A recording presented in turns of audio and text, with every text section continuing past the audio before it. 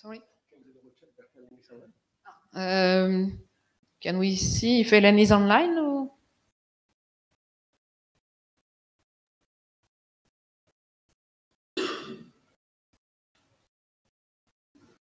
It looks like we have a backup video in case.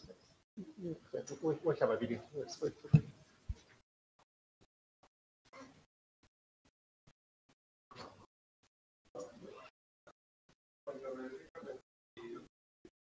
Normally we have a video, otherwise, yes.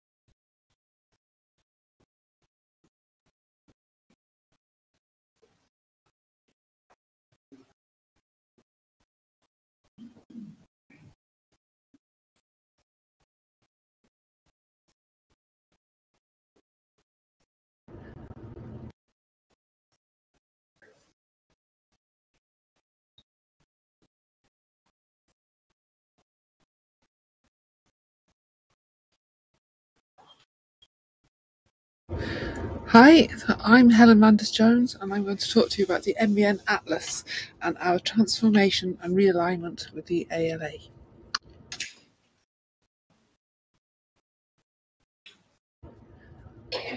We are the National Biodiversity Network Trust, or the NBN Trust, and we coordinate more than 200 organisations and many individuals in the UK's largest partnership for nature, the NBN, who are all actively engaged in the gathering, management and utilisation of biodiversity information. Our members include government environmental agencies, conservation charities, local environmental record centres and various recording groups and societies. At the heart of what we do is the NBN Atlas, which is the largest collection of publicly available biodiversity data in the UK. It is accessed by thousands of users across the public, academic, charitable and private sectors who view and download hundreds of millions of records each year. The NBN Atlas was launched in 2017 and is built on the open source Atlas of Living Australia platform, the ALA. As such, we are one of the global family of living atlases, but we are also by far the largest, with almost twice as many records as the ALA. Today, we have more than 250 million records of more than 50,000 UK species. In computing terms, in the production space, we have 47 VMs, and these are all hosted in AWS. Some of the services used to be hosted in Azure, but we moved them over to AWS in an infrastructure consolidation exercise. Now, taking care of this platform are just two developers, myself and Keith. We've been with the NBN Trust for Keith for 1.5 years and myself 2.5 years. Both of us are full stack developers, and neither of us can say we had significant cloud-based DevOps experience, certainly not for a platform this size.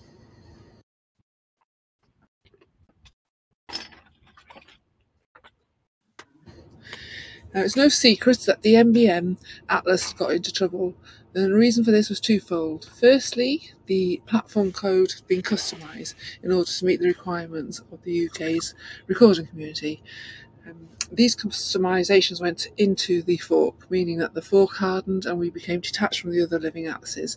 It also meant that we were not able to upgrade the platform, and as a result, we got left behind and left on our own. Secondly, the platform was being managed in a predominantly manual fashion. So examples of this were things like we were building and deploying code from laptops. We were logging onto servers and changing the configuration. Or if there was a problem, we'd log onto server and grep through the the logs just to find errors. We were also every month doing the data processing in a mostly manual way, which was very time consuming, stressful and prone to mistakes. There was also very little documentation, and there you can see a photograph of me when I started working here 2.5 years ago.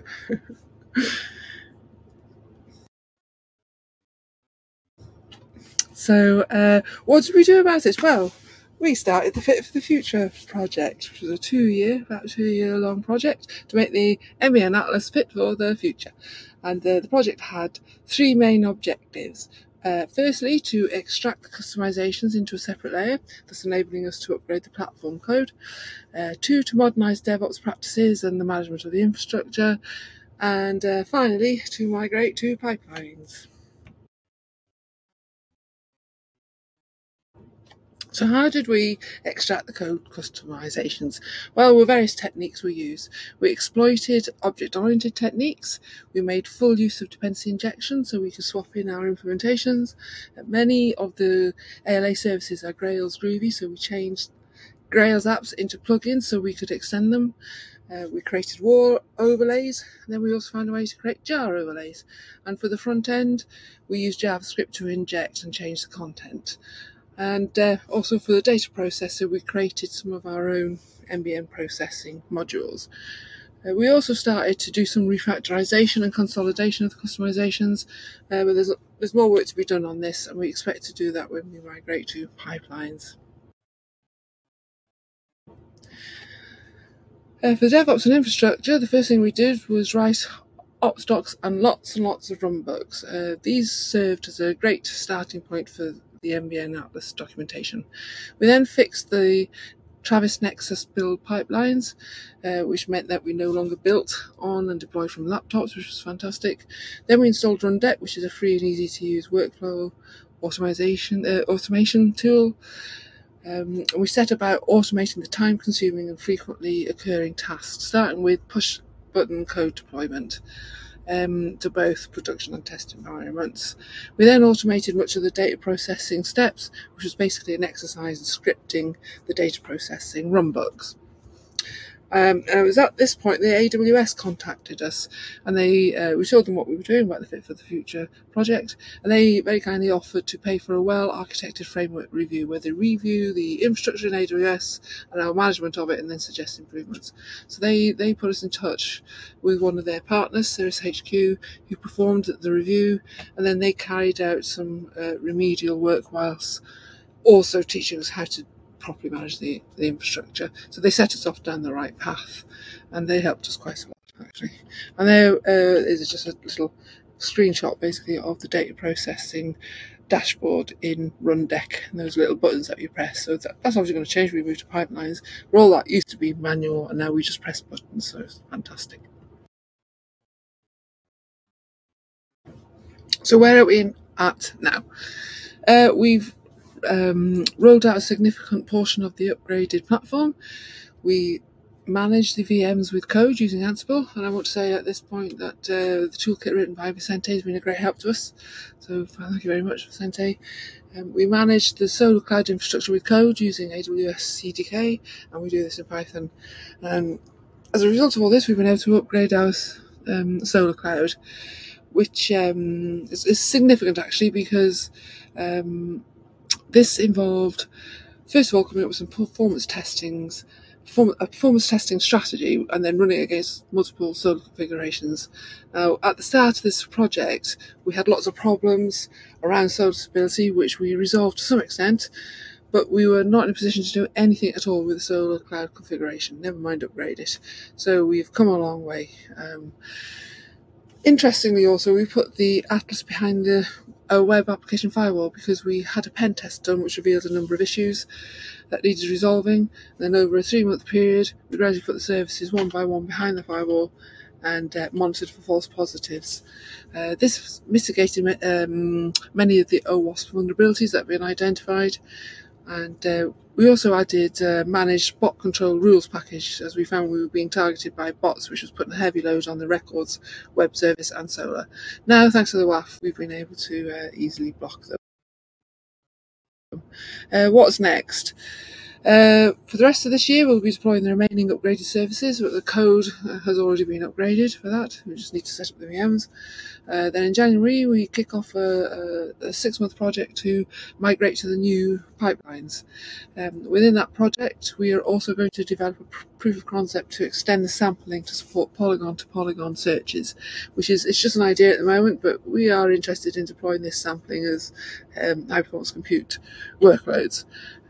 We also look forward to deepening our ties with the ALA community and playing our part in its continued success and evolution. Additional work, we have done some other things as well, a little, not too much, but we have done some stuff. So we started a new project called Access Controls, which allows data providers to set the public resolution of records in a data set, and then to give individuals and organisations access to the supplied location in the downloads. We're following an iterative development approach and have almost completed iteration 1. Also, this is kind of a bit of a personal project for me, I suppose. There's lots of interest out there from developers who want to upskill and help charities on a voluntary basis, but the challenge is managing it and managing the work. So we created an open source monorepo project hub with an initial focus on React components, starting with maps, because we want to be able to improve the options for embedding maps in external websites. And we've made some good progress with that. We use storybooks for the React as well. It's pretty cool. Or also we use volunteers sometimes to do exploratory work. It's been good working with React because it's provided us with an opportunity to keep our front-end development skills up to date, which is good fun, and it's a bit of a light relief from the Atlas. So things are looking really good for the NBN Atlas. And that's it. Thank you very much. I'm Helen, and that's Keith there. He likes to go snorkeling. Thank you.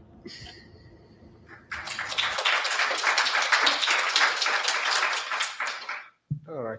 Can we double check, Richard, if Helen is online?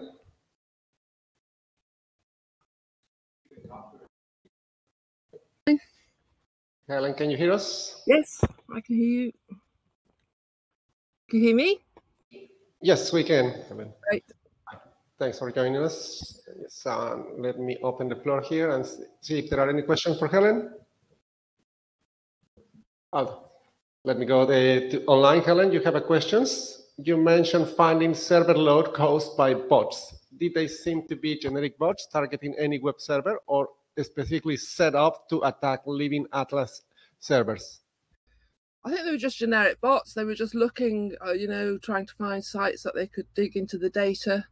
And then when they found us, they would then just hit us with lots of random requests, actually. They were sending strings that were meaningless, but they were obviously causing problems for Solar. Thanks for that, Helen. Do you have any other questions?